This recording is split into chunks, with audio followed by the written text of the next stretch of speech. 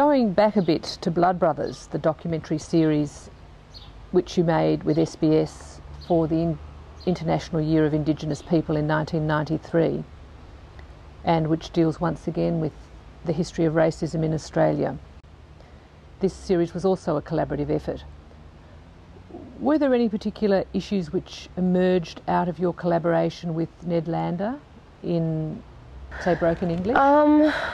Look, I think the whole question about collaboration and rights to storytelling and, you know, those sort of territories that people pull up are complex. I used to think, yes, certainly that, well, certainly up until the 80s, the only films that were made about Aboriginal people were by non-Aboriginal people. Yeah. And Aboriginal people were trying to get a bit of participation in that or control of that.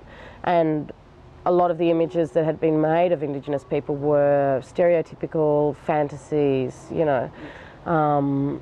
So it was very important for Indigenous people to intervene in that process, to have some sort of self-representation. That has changed significantly. In the last 20 years, Indigenous people are now making most of the drama, most of the documentaries themselves. And non-Indigenous filmmakers consider those issues before they go into making films on Indigenous peoples. They'll either employ Indigenous people as consultants, or they'll employ them in key creative roles, or they'll, you know, film agencies now have Indigenous assessors on all their projects. So the situation has changed significantly since then.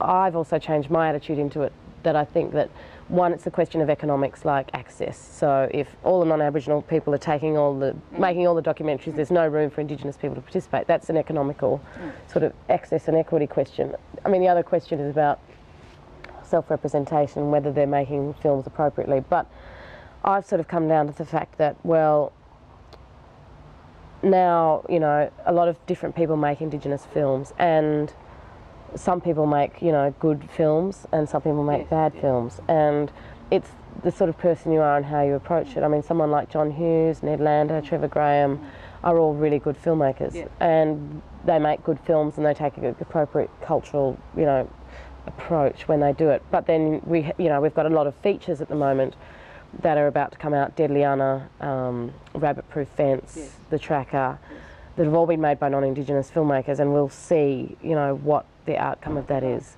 But certainly there is still a resentment amongst Indigenous filmmakers, and certainly myself, about big Indigenous stories like Pemulwuy, Windradine, the Bennelong stories, Capricornia, you know, Indigenous works that are not being offered to Indigenous filmmakers, Indigenous directors, and that's really annoying and continues to be. But, you know, especially when you've already had a history of getting box office and a track record and stuff like that. So there is still resentment towards the bigger budget projects not, you know, not engaging with Indigenous directors, and that'll continue until Indigenous directors get more of a reputation and profile, I think.